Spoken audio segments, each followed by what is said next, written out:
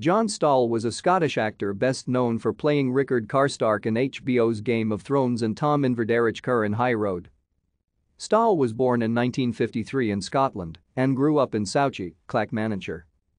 John was educated at Alloa Academy and studied at the Royal Scottish Academy of Music and Drama. From 1975 to 1976, Stahl worked as an assistant director in the Darlington Drama Centre. His screen debut was in 1976. He found fame for his role as Tom Inverdarroch Kerr in the television series High Road, in which he appeared as a series regular between 1982 and 2003.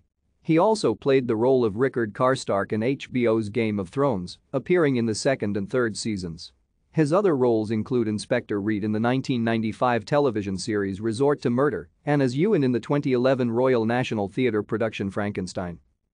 Stahl lived on the Isle of Lewis and was a supporter of Scottish independence. He died on 2 March 2022 at the age of 68. Thank you for watching. Like and subscribe if you would like to view more of our videos. Have a nice day.